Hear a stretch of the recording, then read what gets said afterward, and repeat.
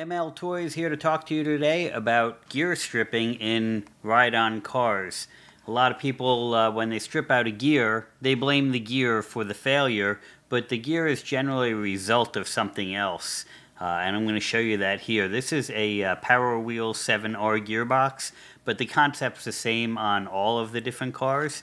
So we're going to show you inside most cars, there's either 3 or 4 gears. Most use 4. We start with the top one and call it the first gear. Then there's the second gear, the third gear, and the final drive gear.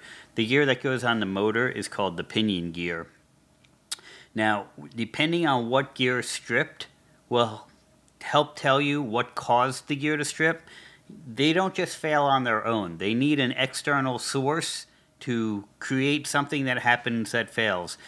They'd have to be mismolded from the factory if they were going to fail on their own, and you'd know that generally in the first couple seconds of use.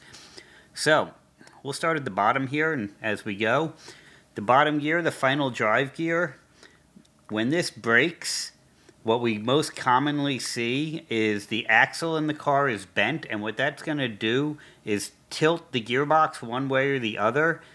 And when the wheel is running on this, it's tilting this gear. You can see, maybe you can see in the video, a little of the tilting that this gear is able to do. That force is causing the gear mesh between the third gear and final gear to get messed up and will cause the gear to crack. Now, some of the other key signs that you'll see in this is black plastic around the outer ring, which means it's been rubbing on the gearbox housing. And in the more severe cases, this inner portion of the gearbox housing is going to be wiped out, usually on top, sometimes on the bottom. So if you see that, you know you have most commonly a bent axle. You could have stress on the frame. You'll see white stress marks where the axle goes through.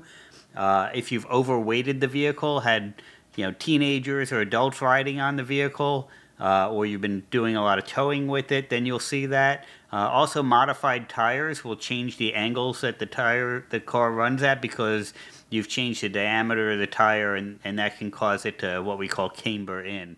So that's one thing to look for if you've had a gear failure.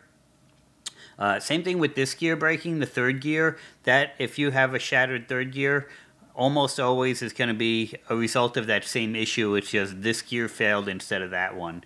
We very rarely see the center portion of this gear fail. I'm going to pop that off. Now we have the second gear and the first gear. Second gears don't fail that often. Usually if the second gear fails, it's because some other gear failed in the gearbox and a piece of that debris then got caught up in there and caused that one to fail. And then the first gear, this is the most common gear to go. It's the smallest gear, so it takes the least kinetic energy to make this gear strip.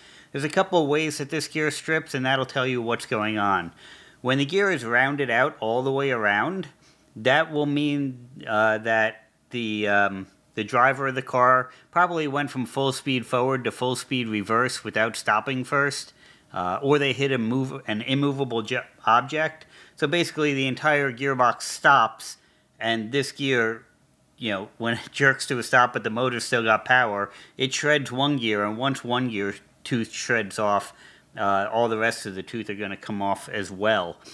The other way that this gear fails is through a meltdown on the center shaft. The shaft that it spins on gets so hot that the gear will oblong out and start to wobble around, and a lot of times the shaft will actually melt the gearbox housing and move, and now your gear mesh is all off.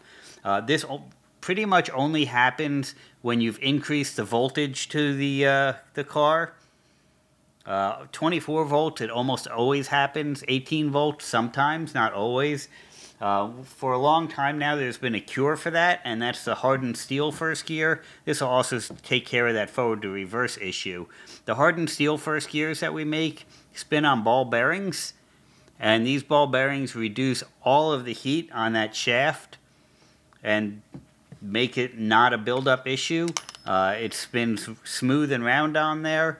Again, the forward to reverse won't be an issue on the steel gear. You can then still break the second gear if the kids are driving improperly. The greatest thing about that kind of failure is it's fixed by educating the kids not to shift gears without stopping first. That's the major types of breakage and things to look for. Hopefully this will help you enjoy the hobby a little bit more and prevent future breakage.